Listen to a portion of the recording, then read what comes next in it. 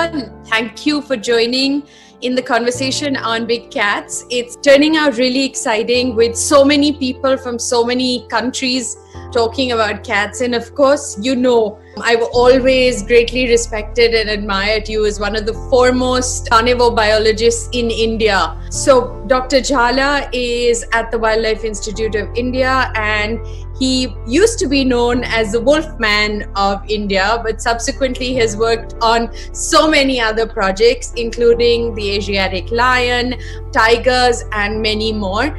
Dr. Jhala, welcome, and please tell us about yourself and tell us about the presentation. Thank you very much, Dr. Latika, Nath. It's a great pleasure to see you again after so many years, and thank you for having me on your show. Yeah, I think I'll talk about felid and canid, conservation, but let me share my presentation with you. So as you said, I've worked with many cat species, and since I last met you, I started working with Dr. Ranjit Singh, whom you talked and interviewed yesterday on the cheetah. So we are doing the reintroduction of the cheetah in India, hopefully, before I retire. And I've started working with snow leopards as well in Ladakh. So but I'll talk today about tigers and lions, as you had asked me to do that. Okay, so a little bit of history might be relevant just to pitch the presentation. We all know that the most difficult species to conserve are large carnivores, and more than anything else, the large cats. And that is because they compete for food with us, they share space with us, they predate our livestock, and sometimes they often kill and eat us as well. So what have we done? We have waged a war against them for historical times. We made sure that where we live, these carnivores don't subsist. They are eradicated, and sometimes it's very difficult to eradicate a species from the face of this planet. So they are state-driven bounties. We have used poison and even dropped poison from the air to make sure that all carnivores in the landscape are killed. And this contrasts a bit from what the Western world looks at biodiversity and the species they live with compared to what the East does. In India especially, the three religions which have evolved in the subcontinent, Hinduism and the two religions, Buddhism and Jainism, which arose out of Hinduism, have taught people about reverence towards life. And these religions look upon human beings as being custodians to the biodiversity of the planet, while the Western religions put dominion of humans over the rest of the planet, especially nature, and we are here to exploit nature. This basic difference has resulted in survival of our biodiversity in countries which are so densely populated like India, and we have still not lost most of our species, not waged wars against them. And if you were to look at the history, the first protected areas in the world were established in India by King Ashoka, a Buddhist king. This feat is now attributed to Yellowstone National Park in the US, but we had national parks in India way before that part of the world was known to the Western world. Now coming to large carnivores and large cats in general, we use them as surrogates for biodiversity conservation. The reason is that they require large space, and once you have the apex or the top predator conserved, we make sure that the entire ecosystem on which it sustains itself is also protected and is doing well. So the philosophy of Indian conservation has been large projects like Project Tiger, Project Lion, which target not single species conservation, but by conserving the apex carnivores, we make sure that we are conserving the ecosystem as an entirety. Today, the name of the tiger is as synonymous to India as is the Taj Mahal. So we know India as being one of the wonders of the world with Taj Mahal over here. And so the tiger, if you talk about tigers, you talk about India. So they both have become synonymous to represent India. Now, the problems with tiger conservation are manifold in a country like ours. First and foremost is that when the space required for tigers is enormous and we don't have it. We have a huge number of people living on this part of the planet. About 1.3 billion people share this space, and our protected areas are very small. They are not like the Serengeti or the Yellowstone ecosystem, which is 30,000, 70,000 square kilometers. The average size of a protected area in India is about 239 square kilometers. With this, to conserve large cats itself is a huge challenge. Topped up of this is the fast rate of economic growth which India set up itself on, with a GDP of about 1.85 trillion US dollars, the stage is set for a confrontation between conserving our natural heritage versus development. And I hope that there's a balance which is brought about, and I'm going to talk about how this balance is being attempted to be brought about in this country. A little bit of history. It was during the colonial era that we had lost most of our species. The Indian tradition of being custodians was lost, and game hunting and killing for bounties became prevalent. It is believed that around 40,000 tigers survived in the Indian subcontinent, but by the time India got its independence and in the early 1970s, when the modern conservation era started, these tiger numbers had dwindled to about 1,800 tigers or so. These are all guesstimates because there was no scientific assessment in those days. It is only in the beginning of the modern era of conservation, which started in the early 70s, with the insistence of two stalwarts, that is Dr. Salim Ali and Mr. J.C. Daniel from the Bombay Natural History Society. They wrote a letter to the then Prime Minister, Mrs. Indira Gandhi, informing her about the plight of the tiger. The Prime Minister, being an ardent conservationist herself, took this very seriously, and with the help of the World Wildlife Fund at that time, $1 million grant was given to India, and the rest of the money was pitched in by the central government. We established 9 reserves from protected areas in India, which has now grown to 50 tiger reserves. It was at this time also that the Wildlife Protection Act was drafted by the gentleman whom you interviewed yesterday, Dr. M.K. Ranjit Singh. It's nice to have him with us still, and he's still very active in conservation. But while we were basking in the glory of Project Tiger, and it was initially a great success, papers were written what to do when you succeed. My former director who set up this institute, Mr. H.S. Pamar, was one of the pioneering field directors of Kanha Tiger Reserve, and he then became the director of this place. You can see him sitting here behind this vehicle here. The first director of Project Tiger, Mr. Sankla, who's driving the Jeep with the Duke here, and this is an historical event. But in the 1980s and 1990s, the parts of the world which became rich were also the ones who were consuming a lot of biodiversity, China and Southeast Asia. What do you do when you get rich? You need to show off your wealth. And how do you do that? You exhibit it in the form of what you covet most. And wildlife parts and products became a fashion, wearing clothes with wildlife, eating wildlife, using wildlife in traditional medicine. And by the time in the 90s, the tiger populations had been devastated in China and in Southeast Asia. The poachers turned their attention to India. And while we thought that we had around 3,500 tigers, the real scientific estimate showed that there were less than 1,500 tigers left in India. This was around 2005. It was not until the debacle of Sariska, when poaching drove the population of the tiger reserve to extinction, did the Prime Minister take cognizance of this problem, and he created the Tiger Task Force. Sunita Narayan, which you see here in this photograph, led the Tiger Task Force, and they came up with a wonderful report called Joining the Dots, which took into a sense the socio-political and cultural ethos of India and recommended conservation actions in this country. I think it's still a gospel, and those of you who come from developing worlds, I would recommend that you read this report, and because it outlines how best conservation can be done in developing countries which have a lot of people and a lot of poverty.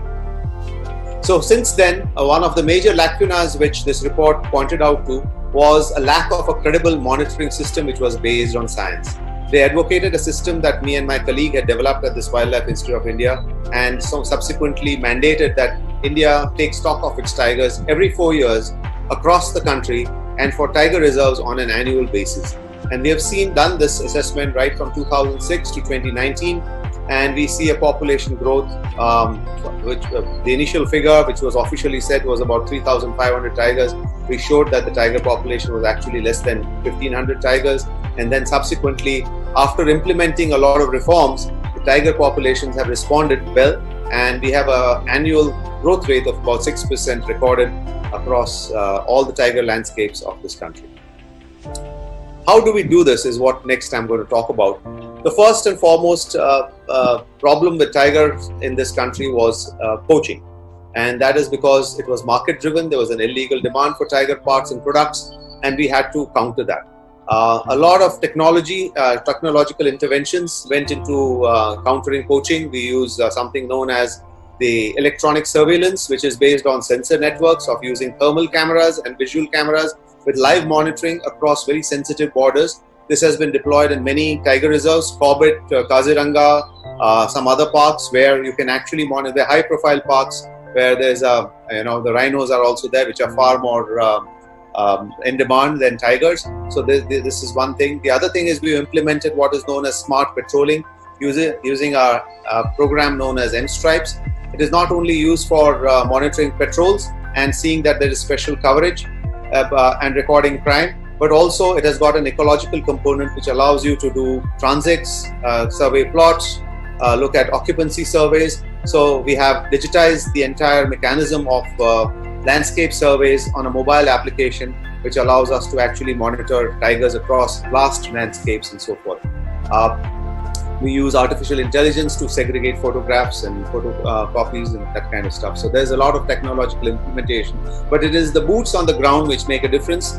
And a special tiger protection force created by ex-army servicemen who have retired from the army but are well trained and disciplined in the use of arms and have been recruited in all tiger reserves. And these are the people who have brought back the respect which law enforcement agencies should have in tiger reserves. So this has reduced poaching to a great extent through deterrence and law enforcement, training in how to fight crime, how to record evidence, how to hold custody of evidences, and eventually which will stand the scrutiny of a legal system to lead to convictions. So this was a major thing which has reduced poaching, as well as community participation, and I'll come to that a little while later. If you look at the surveys which are done, in the map to the left, which I'm pointing with my pointer, which you can see, is the ground surveys which are done in around 380,000 square kilometers of forests, which are the tiger habitats in the country. Every beat in the forest is surveyed using this mobile application, looking for tiger signs. So the blue dots here represent the survey paths across India, which cover about 522,000 kilometers of effort. And the red dots here, which you can see here, are where tiger signs have been recorded. So by just mapping these sign surveys, you can actually have a distribution map of the tiger. And you see that out of 381,000 square kilometers, tigers currently occupy about 90,000 square kilometers. So you have an occupancy right away through these digital application, which you get through the mobile. Subsequently, we go in and put camera traps, and the last survey, which was done in 2019, one of the largest surveys for wildlife ever done in the world. We had 26,000 camera trap locations, and we captured about 34 million wildlife images, out of which there were 76,000 images of tigers. We identified about 2,461 unique tigers from the 76,651 photographs which we got of tigers. That you have wonderful other wildlife as well, and these pictures are also very important for looking at distribution maps of these different wild animals in the forests of India. So these tiger photographs are then digitized, and the stripe patterns extracted to identify individuals, just like a fingerprint which we use for identifying human beings. And this is a program developed by Lex Eby, a friend in UK, and from the 76,000 images that we have, we identified 2,461 individual tigers, which does not include cubs. The height of the tiger's shoulder are excluded from this analysis. This information is not only used for counting tigers, but also for fighting tiger crime. So for example, when you get seizures done when poachers are caught, these skins are actually matched up to live tigers from a photo repository that we hold at the Wildlife Institute of India. So we currently have about 4,000 individual tigers in our repository. All tigers from Bangladesh, Nepal, Bhutan and India are in our repository, and you can match skins from across these regions if they are in our database. So for example, this skin which was caught, which was seized in Kathmandu, actually originated from a tigress which we had photo captured on outskirts of Pinch. And these tigers here were from the heart of Corbett, which were poached a few years ago. Secondly, what we do is we develop, since we have ground surveys as well as camera trap densities, we develop relationships between densities versus covariates which determine wildlife abundance. For example, what you see here is the encounter rates of tiger pug marks and tiger density. You can see a very nice linear relationship. This is encounter rate of tiger scats and tiger density. These are tiger density categories and distance of each grid, 100 square kilometer grid, from centers of urban centers, which are centers of night lights, as you can see them. So, this is a picture of India taken by a satellite picture of India taken at night. So all the urban centers get lit up, and what this tells us is that tigers prefer habitats which are far away from human habitation. And you get high density tigers in remote areas of the jungle. It's no big deal, but yeah, now you have data to say that. Relationship with tiger prey. Tiger numbers increase as prey densities increase. And you can see a very nice linear relationship with tigers and their prey. And these covariates are extremely important for us to determine where tigers occur and how many, in what abundance. So if you were to look at prey requirements of tigers, each tiger requires close to about 450 to 500 prey to sustain itself and its cubs. And this is the ratio of large ungulates, the size of a cheetal, to a single breeding tigress. So when you have ungulates being removed from a system, you lose tigers as well. And many of our forests, bushmeat consumption is still a major problem, especially in the northeast and the tribal areas of Odisha, Jharkhand and Chhattisgarh. Snaring is a major issue, and snares not only kill ungulates, but they also kill tigers and many other large carnivores which are non-target species, because snares don't discriminate whom they catch. This is a chronic problem, and it is very difficult to address because it is related to poverty and consumption of meat, which is something which the people need to do. So until there is poverty alleviation in these areas, I don't think we can address this problem very adequately through law enforcement. Now, how do we come up with tiger numbers for areas that we have not deployed camera traps in? Here we use something known as covariates, which I explained earlier in my earlier slides, the relationship between prey, human densities, topographic cover, and so on and so forth. So these are the covariates you see here: the intensity of tiger sign in the form of pug marks and scats, prey density, human disturbance covariates, night lights, lopping, tree cutting, and camera trap data. They all are put together to come up with a tiger density surface. So these are the camera trap areas which you see in the red polygons, which are actually where you do photographic capture, recapture. But tigers occur in all these red areas which you see, and by using these covariates in combination with specially explicit mark recapture, you can actually predict a density surface for all the area in the landscape where tigers do occur. So this is what we use to estimate tiger numbers across India, and I'll come to that in a little while in more detail. So the coefficients for the covariates here, which you can see, as tiger sign intensity increases, tiger density increases.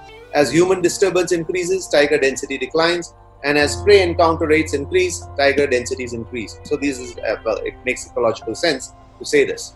Now let's see how this works in real life. So this is the Tarai Arc landscape, which you can see here. This is Nepal, the Himalayas, and this is Tarai. So what we first do is we get the forest department to do sign surveys. So these are, each track is about 5 kilometers long, a swiggle green line which you see here. So all tiger habitats in the Tarai are actually surveyed on the ground by ground surveys. Subsequently, wherever tigers are found or signs of tigers are found is marked in red here. So we know at the first glance where tigers are likely to occur. So we're interested in estimating tiger abundance in these areas where you saw the red dots. The yellow dots here represent where cameras have been deployed. So mostly wherever tigers occur, cameras are deployed, but there are areas here which you can see here. This part of the Tarai here, the Haldwani Forest Division, and this part, this is Corbett. This is Lagga Bagga area. If you see part bordering Nepal, this is Shukla Panta here in Nepal. So some of these areas have not been camera trapped, and tigers are still there. So we need to estimate numbers of tigers there.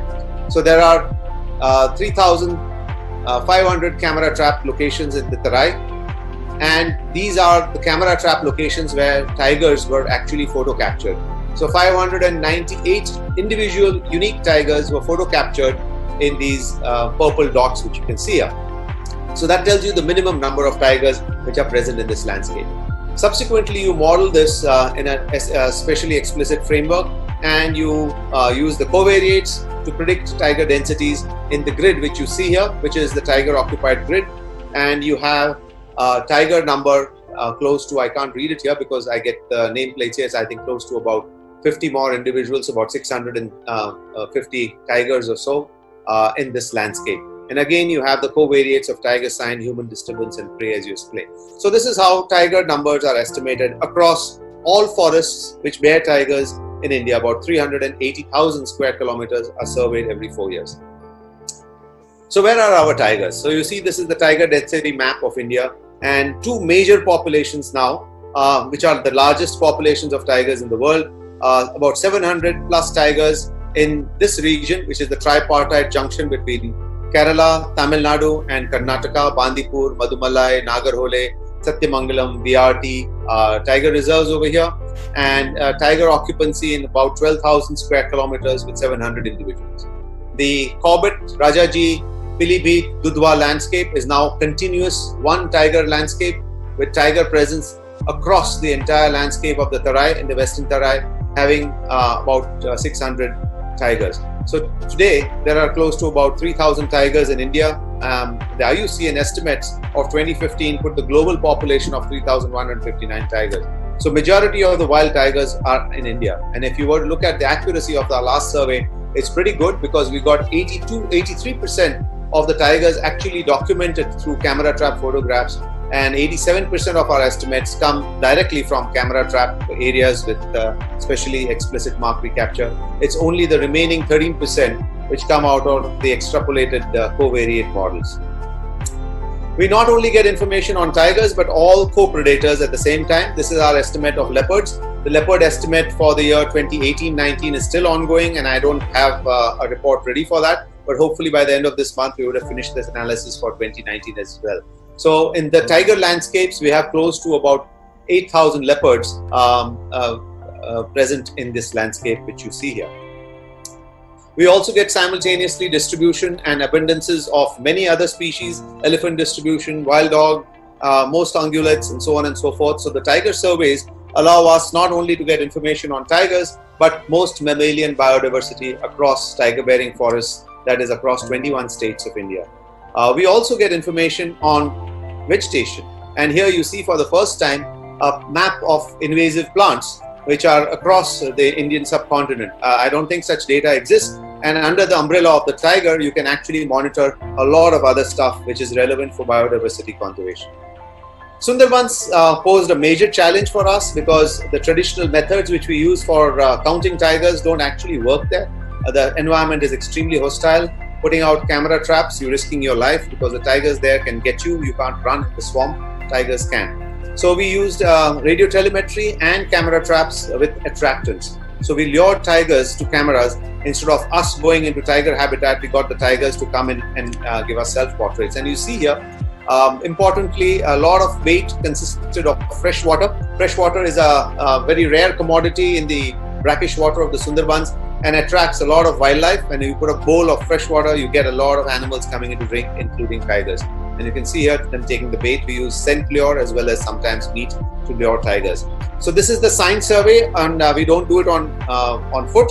Here we do it with boat, and their khals are surveyed, which khals are local channels in the mangroves, and you look for tiger tracks which are very easy to spot, and you get a distribution of tigers. So this is Bangladesh here, and this is India, and you can see the camera trapping which was done in 2014, and you get a density estimate. The official record of tigers in this landscape was close to 700 to 1,000 tigers, but what we found was close to about 200 tigers. So the estimates were overestimates across the Sundarbans, though of course it is one of the largest tiger populations in the world, one of the top 5. Yet the tiger numbers were much lower because there is hardly any prey for the tigers to eat here, besides a very poor density of spotted deer which is found in the Sundarbans. So besides the countrywide surveys, we also do intensive monitoring of some areas, and I've studied 3 areas over the long term: Corbett, Kana and Ranthambore, through camera trapping. and through radio telemetry. We use satellite tags and GPS tags, but until you follow the animals on the ground, you cannot tie in the behaviors and how they use the habitat and for what purposes until the animals are actually seen. So we follow our animals 24/7 on foot.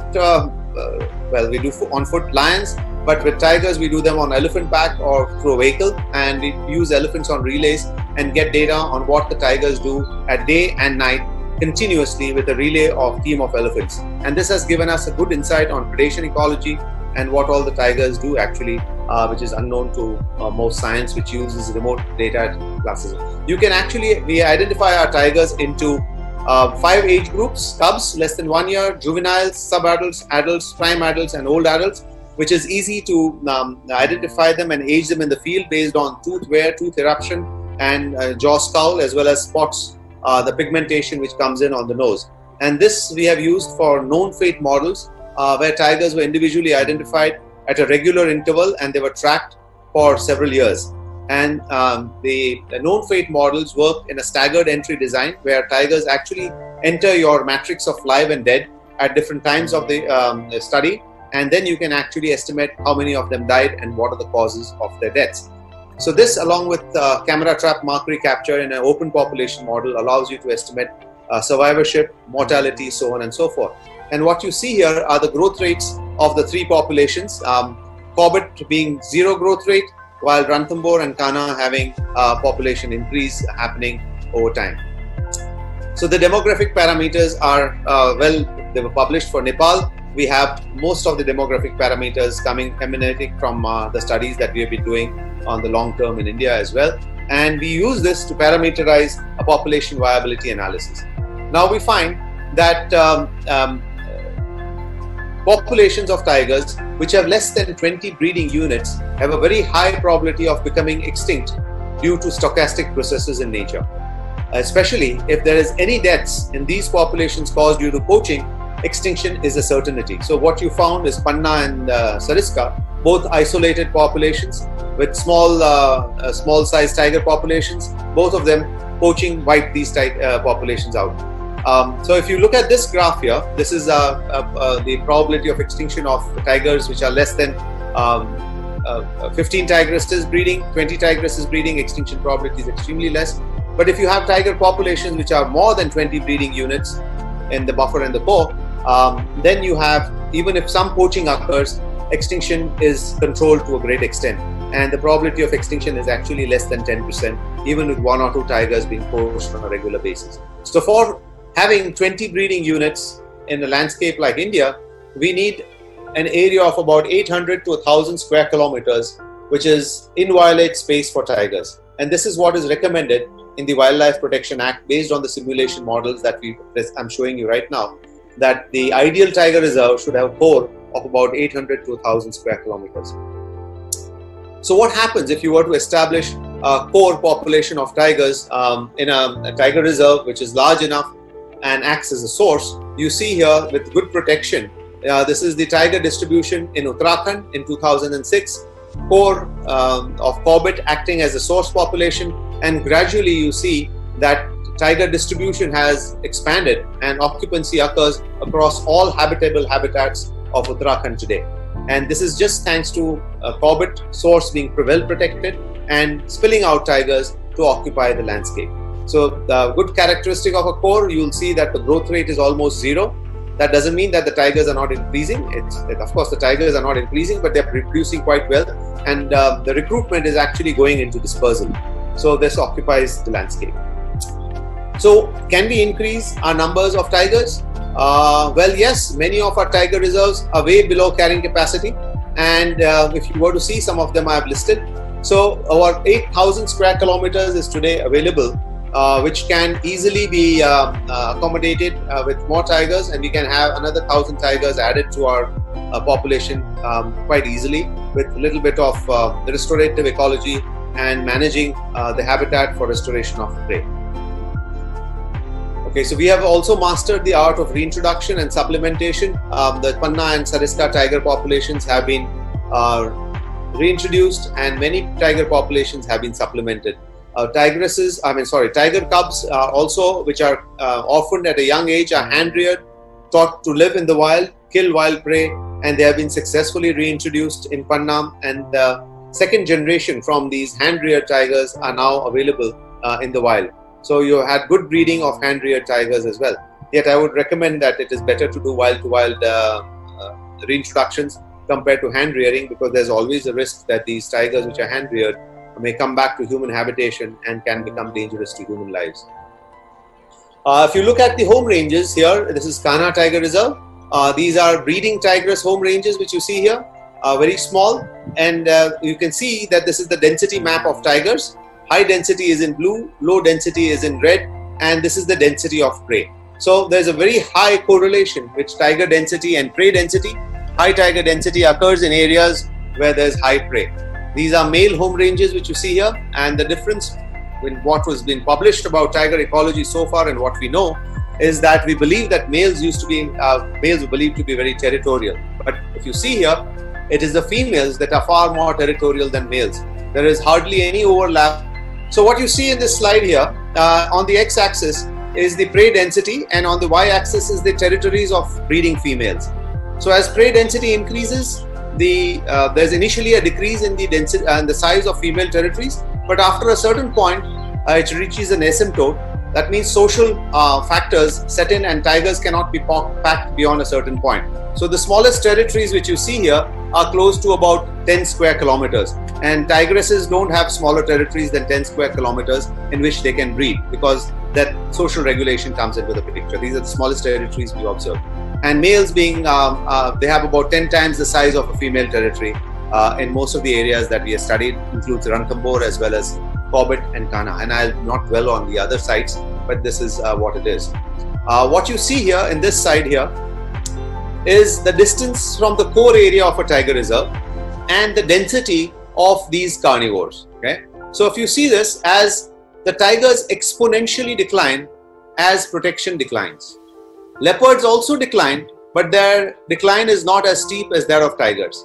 But if you see other species which are not protection dependent, like jackals, it really doesn't make a difference whether you are inside a protected area or outside in the human dominated landscape. So tigers are especially conservation dependent species, and without protection and a core area, it is hard to get high densities of tigers in human dominated landscapes. Coming back to the size of areas which are required for large carnivores, just to show you about the context in which you can see the home ranges of lions here superimposed on the protected areas. This is Gir protected area, which is a sanctuary. Within this, the only inviolate space where my cursor is about 250 square kilometers of national park, which I'm mentioning here. This entire Gir has got Maldharis in it. So the only population of Asiatic lions in the world has only 250 square kilometers. And if you look at the size of a home range of a lion outside the protected area, it's about 700 square kilometers. It is impossible to hold a viable population of any large carnivore in these small protected areas. That was just to make a point that our protected areas are too small for holding viable populations. And because of this, coexistence with humans is the only possible strategy to continue to have large carnivores existing in this part of. So what have we done to do the best we can? We have a program known as incentivized voluntary relocation, and this is a package which is paid to people who live inside protected areas to move out voluntarily with an incentive. There is no, the legal system in India prohibits evictions. You cannot evict anybody from inside a forest. It is the Forest Dwellers Act. Well, yes, the government can evict people for developmental projects. You can remove people if there's a dam coming up, if a road is coming up, and for development, eviction is possible. But for conservation, eviction is illegal. And what the conservationists or the part of the government, the Ministry of Environment and Forests has done is that we offer a package which is difficult for people to refuse. Also, people living inside forests are not that well off. Small patches of agriculture that they may do around their settlements are raided by elephants, by ungulates. So there is always high cost associated with them. The livestock is often predated by large carnivores, and there is always an element of risk to their life. Of course, they know much better how to live with large carnivores and elephants than any of us do. But the quality of life inside a forest is different, and sometimes people, or most often people, opt for a better living where they have access to hospitals, schools, colleges, higher education, electricity, running water, marketplace where they can sell their produce or even purchase for themselves. So mostly they would settle for a colony like this than this. And with an incentive of about 1 million rupees being paid to an adult in the family, people move out to create space for wildlife. India has invested a lot in relocation budgets, anywhere from 5 million euros to about 25 million euros is the norm or annual expenditure given to people to move out to create space for wildlife, and especially for tigers. And this, I believe, is one of the most important conservation initiatives by the government, which pays dividends to both people, because people are very happy to move out. They get a nice package and they are happy in their life forms and alternative livelihoods, and biodiversity gets a space for itself. So today we have created a mini Serengeti, about 34,000 square kilometers of inviolate space for tigers. But the problem is that this space is not contiguous. It is broken up into smaller parts and so on and so forth. So current occupancy of tigers is about 89,000 square kilometers in India.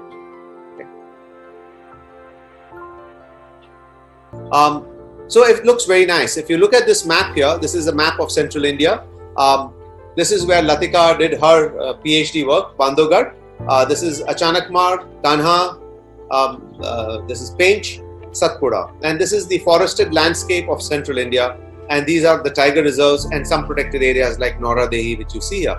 So it looks very nice. You have these source populations here connected by corridors, and this should form a perfect setting for having tigers in this landscape forever. But if we were to put infrastructure on this, these are just the road networks, you can see that this habitat is fragmented. It is surprising that tigers actually traverse across these barriers for movement, and they actually share individuals and genes in many of these tiger reserves. So this is the circuitscape output of the landscape here. What you see here, the yellow ones are actually the corridors which join the tiger reserves. The pink ones are night lights or centers of urbanization. This is the city of Nagpur here and Jabalpur here. The highway number 7 traversing across Pench, which had to be mitigated because of cutting through a major corridor which connects to Kanha. And you can see that the highways here are present here. And in this landscape, tigers are actually moving across from one landscape to the other. So this is the genetic structure of tigers in central India. This is Kanha, this is Kanha-Pench corridor. This is Pench, Satpura, Melghat, Bandhavgarh and Tadoba. And you can see that individuals actually are moving across the landscape between these tiger reserves, crossing the barriers of these roads. But for how long? So we have mapped all the tiger corridors across India based on the data sets that we have, and it's published, available online, prioritizing the villages where conservation efforts need to be put in to ensure that these corridors remain intact. So this is a satellite picture of night lights, and this is the central Indian corridors. And if you were to look at this, over the 10 years, you can see how human sprawl has increased in India, and many of them have choked these corridors beyond recovery.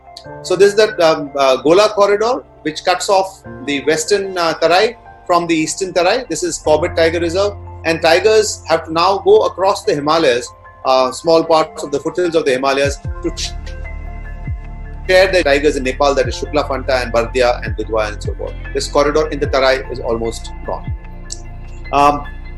The umbrella effect of tigers. Yes, tigers are a very good umbrella species, provided we do not overemphasize on increasing tigers beyond their threshold, which is naturally dictated by habitat and the prey.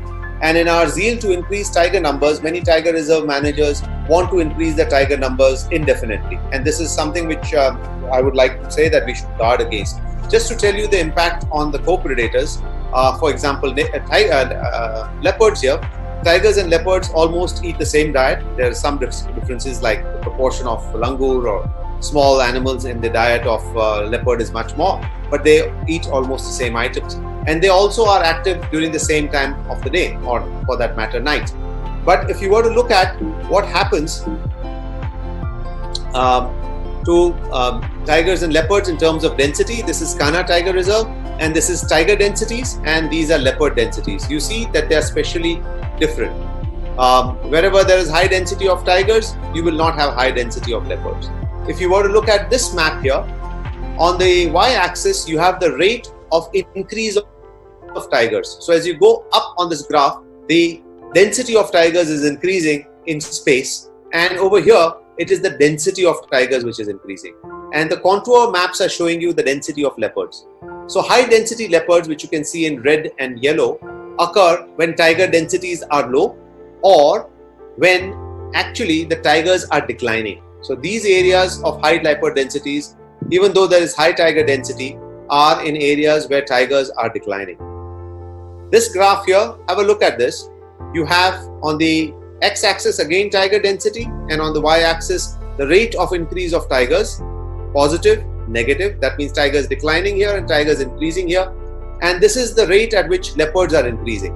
So leopards can only increase in areas where tiger density is low, okay, or where tigers are actually declining, okay. So very interestingly, leopards and tigers demographically also, they are at any spot in time, they do not occur in contemporaneously at high densities, but demographical response of the leopard is related to tiger densities and the rate at which tigers are actually growing in space. Considering dhole, which is another large predator which shares its space with tigers and eats almost the same prey as tigers do. Tigers also kill dhole whenever they can, and the dhole partitions its time at a different temporal time scale. They are diurnal, while tigers and leopards are nocturnal. But if you were to look at the density of dhole, which is on the y-axis here, and tiger density over here, leopard density over here, you see that dhole occur in high densities, which is the brown and the yellow here, only in areas where tiger density is low. But they can tolerate high leopard densities. So the competition on leopard and dhole is almost on an equal footing, but tiger takes the toll on both leopards and dhole and is the dominant predator where all other predators are concerned. So if you were to increase tiger densities, it would be at the cost of other co-predators, which are sometimes, especially dhole, is sometimes more endangered than the tiger. Looking at the genetic structure of tigers across India, okay, we see that there are, though tigers are the same subspecies, Panthera tigris tigris, the IUCN has now reduced the number of tiger subspecies to only two, the Sunda tigers and the mainland tigers. And within the mainland tigers, the erstwhile 5 subspecies are now lumped into 2 management units, the Siberian tigers and all the others. So you can actually move tigers back and forth, and that's probably the reason why they did that. But the recent genetic analysis, genomic level, has re-established the role of individual variations of populations driven by vicariant events as well as by selection pressure. And in India, you can see there is a huge genetic diversity of tigers. Probably the most diverse tiger populations exist in India. And what we have done is we have looked at this genetic diversity and the distinctiveness of each population, and also looked at population vulnerability. Using these 3 matrices, we have prioritized tiger populations for conservation investment. So what you see here is the tigers of the southern Western Ghats and tigers of the northeast. This is the plains area and this is the northeastern hills. You see that there is a representation of northeastern tigers in central Indian landscape. So the tigers of central India, they have all the genes or the gene pool from across India. Yet the tigers from the northeastern hills and the southern Western Ghats are very distinct. If you were to look at this graph here, this tells you population size, divergence and diversity. So the population size is very small for these tigers over here, okay, which is on the, if you look at the scale, this is 0 here, and you can see that southern Western Ghats and the northeastern hills this is the entire northeast, which includes Kaziranga as well. But the northeastern hills has less than 100 tigers. So the population size is very small. If you were to look at all these areas, then the 3 priority landscapes where conservation investment actually needs to go is the northeastern hills, which are unique tigers, the tigers of the Sundarbans, the tigers of Simlipal, which had the only melanistic form, the golden tigers, which are only found in Kaziranga, and the southern western Ghat tigers. Okay? So the 3 priority populations are mentioned here. So what we are taking is, we are taking tiger conservation to a different level, where you want to retain not only free-ranging populations which actually perform their ecological role. This is what tigers are doing in India, where in most of the world they cannot even do this. But in many of our areas we have this potential of performing ecological functions. We want to take this to the next level of having free-ranging tigers which perform their ecological role but also retain their evolutionary potential. And this can only be done if we were to retain the entire extant tiger gene pool in its entirety. So tiger conservation, or large carnivore in a nutshell, the last slide, is best to create large inviolate space for viable populations of large carnivores, tigers, lions, cheetah, leopard, whatever else, to maintain habitat connectivity between source populations, avoid mixing people and carnivores, zone them, put fences if you need to, minimize poaching, especially in small populations, and control population in problem animals immediately so as to prevent backlash to the entire populations and species. This is the ideal scenario, which is very, very difficult to actually implement in India, since our protected areas are too small for viable populations of most carnivores. You cannot have inviolate space which is large enough for viable populations. Therefore, coexistence with humans is an unavoidable conservation strategy in India, and I have to say in many parts of Asia. Conflict therefore becomes inevitable, and it is managing this conflict by mitigation and incentives and through awareness which is the crux of successful conservation. Understanding social, ecological and political ramifications of conflict is required at site-specific levels to have appropriate mitigation. The best long-term strategy is to maintain large populations as large as possible, establish metapopulation structure, and minimize poaching. Lastly, the fate of large carnivores is not in the hands of scientists, conservationists or managers, not on how society views and values them, but what it is willing to pay and how it motivates the political will to conserve them. So this is the crux of large carnivore conservation. If people want large carnivores, we will continue to have them. And this is only possible through motivation of political will. And we are lucky that right from Prime Minister Indira Gandhi to current Prime Minister Narendra Modi, transcending all party lines, we have had the highest commitment for tiger conservation in our country. Thank you very much. That's all that for tigers. Thank you. That was amazing.